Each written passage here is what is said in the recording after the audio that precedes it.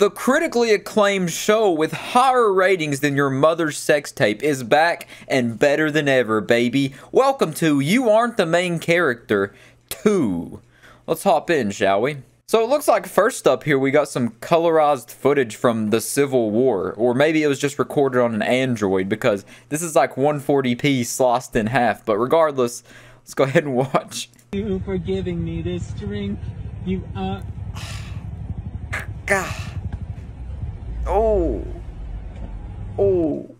you it cut off. I don't know where the original video came from, but it cut off those heart emojis up there, the broken hearts. Oh, he was so brokenhearted he didn't get a sing for the Starbucks barista to post on his TikTok.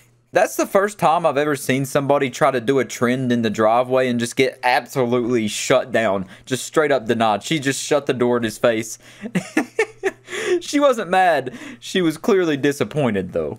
Started a new gym today only to find out people don't have gym etiquette. I really don't know what this workout... I've never seen somebody do this workout. Is there like a stretch? I was recording my leg stretch session for the past 15 minutes, and this lady chose to squeeze between a narrow space and walk across my video, despite having a bigger space to walk through on the other side.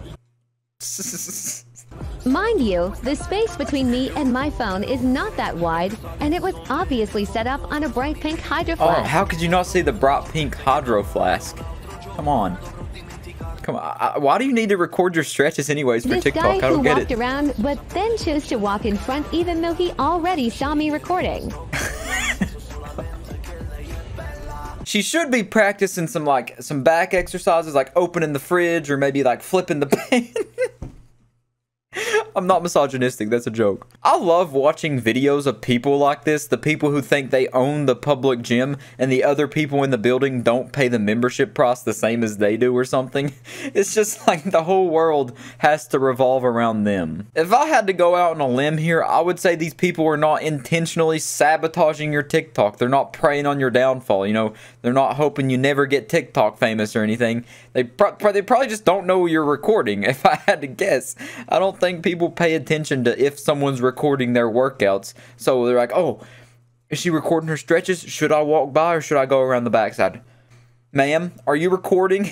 But that right there is definitely a certified I'm the main character moment. I can't really make out what that contact name is. I'm just going to presume she's messaging one of her other old girlfriends because that hand right there looks like it's been around since the ancient times. That right there that's a withered hand. So I'm going to go with the name, what's an old lady name? Janice. We'll go with Janice. She's messaging Janice, and Janice says, thanks, the bottle Lisa gave us was expensive. I'm returning her a new one.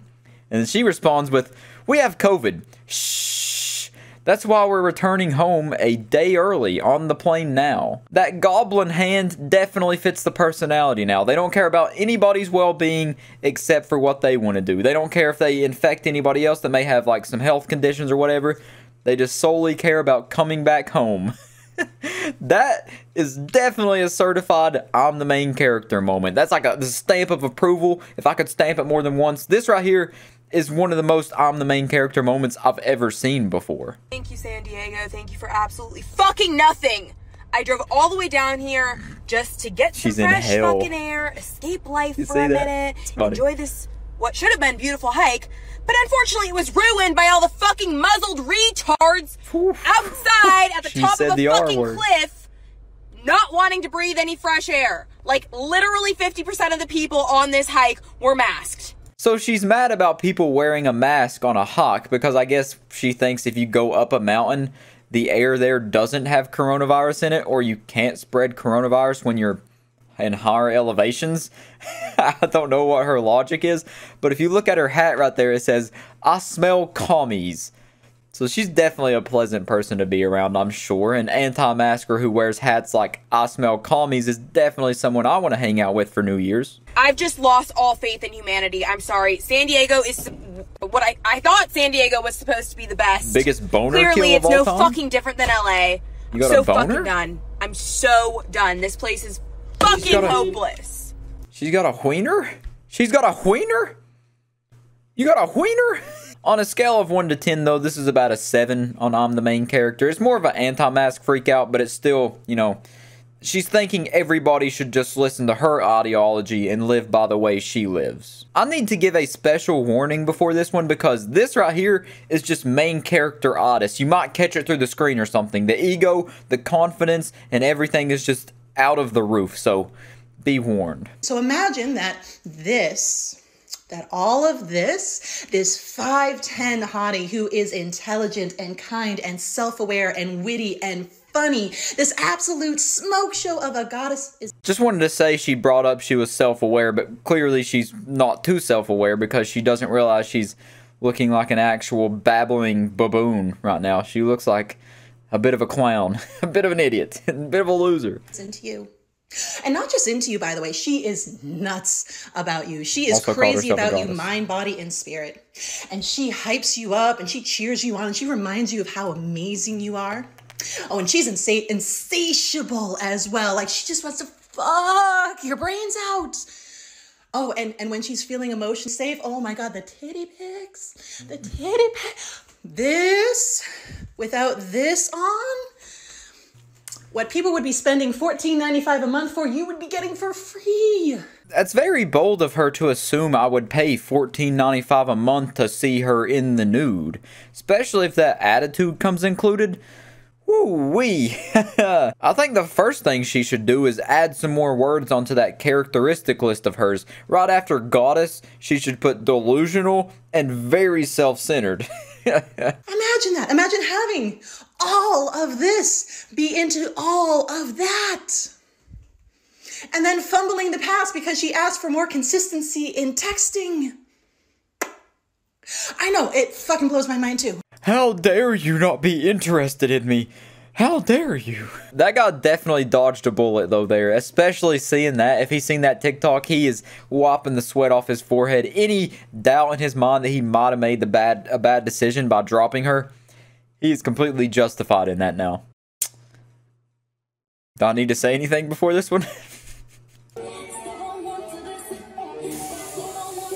This, we're about to take off. Me, I'm coming. Can you take your seat now? Yes, sorry. Is it bad if I say I hope she was on the flight with that Karen that said she had COVID? I just really want to know a solid explanation behind why people feel the need to do dances for TikTok in public. Like, please, dear God, give me an answer. Like, why do people do this? Why would you set your phone up in public and proceed to do stupid dances for TikTok while people are watching? I couldn't even do dances like that in the safety of my own room. I couldn't even lock myself in the closet and do dances like she's doing for TikTok. And she's doing it in the middle of like a plane or a bus or whatever that is. Most main character moments do have a bit of cringe in them. You know, that's just inevitable. But this one right here has way more cringe than main characteriness. Like, she definitely thinks she's in her own anime right now. East Village, 6 a.m. They're screaming on the balcony.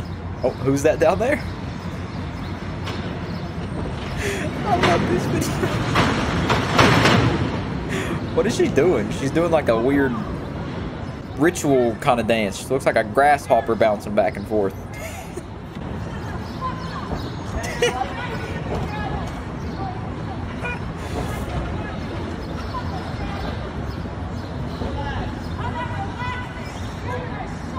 You're gonna shut up!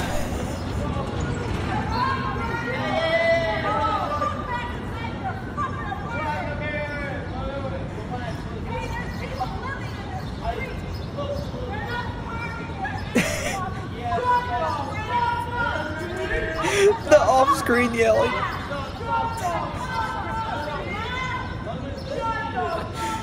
I'd always heard the stereotypes in that Robin Williams stand-up bit from a while ago about, like, if you yell hello in New York, someone will yell back, shut up!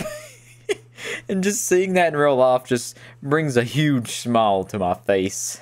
They for sure thought they were the main characters, but New York shut them down real quick. And that's a thumbs up for New York. Now, I saved this one for last because it doesn't really fit into the whole main character kind of trope, but this video is just so funny to me that I had to put it in here. I know we be scaring Jesus sometimes. Break every chain, baby.